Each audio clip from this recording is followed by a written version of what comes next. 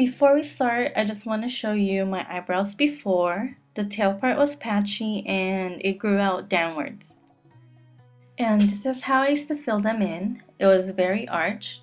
It was okay, but I didn't like the fact that it made my eyes look so sad and didn't have enough space to work with. So coming from this to this was definitely a big step. People ask why, I say why not. Now, I'm not saying that everyone should do it, but for me, now it's a lot easier to apply makeup on my lids. When I raise my brows, you can see a dent where my hair used to grow. The only downfall with taking off half your brows is you can't just get up and go, but I do anyway because I don't care. So now I can shape my brows however I want that will go with certain makeup looks I do. So let's get started by grooming the eyebrows first. I am tweezing my brows with Anastasia Beverly Hills tweezers. So grooming them will just give you a clean canvas. Especially if you're taking a photo, you really want your eyes to be really clean. So here I'm just using the spoolie and the scissors I got from Daiso. And I'm just trimming the long hairs off. Now for brow number 1, this is my everyday go-to brows. So I do my brows like this when I have minimal makeup. Using the Anastasia Brow Wiz pencil in Ebony. My brows are definitely over tweezed, so I have some hair missing. And with the Brow Wiz, I am just filling it in. I am not following how it grows. So as you can see, when I line it, there is still space. I'm just recreating a new hairline. Since I don't have the natural tail part of my eyebrow, I am just extending it maybe half an inch away from where it's cut off. So now I go back and fill in those gaps. I really like focusing on the hairline first because this really defines my eyebrows.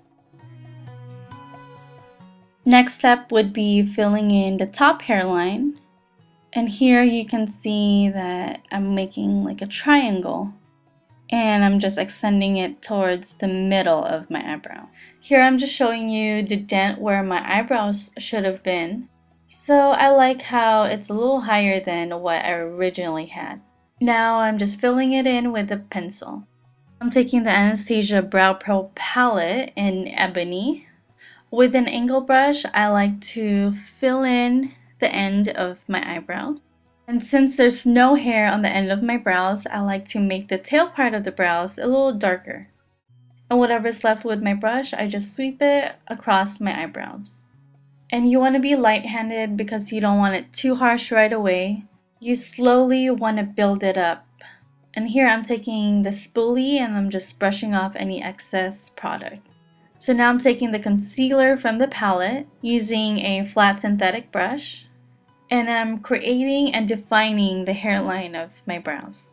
Once you're satisfied with the shape, go ahead and set your eyebrows with a brow gel. Here I am using ESPRESSO.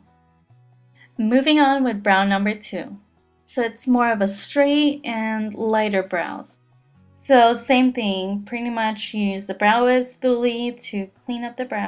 And instead of me going for a rounder arch towards the end, I am just going straight across.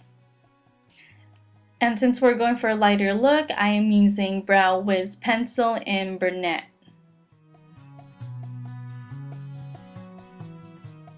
So I'm taking the Brow Pro palette once again. And this time I am filling it with Strawburn Brow Powder. I really like the shade for someone that has ombre or just any lighter hair. I really have dark eyebrow hair, so this powder really covers that up. And here I'm just showing you the dent once again, and it's a little higher than the other one. So taking the concealer one more time.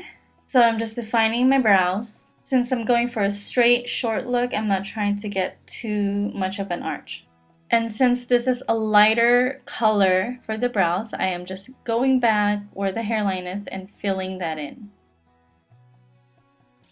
And to finish off the light eyebrow look, I am setting my brows with the caramel tinted brow gel from Anastasia. So here's brown number 1 and brown number 2.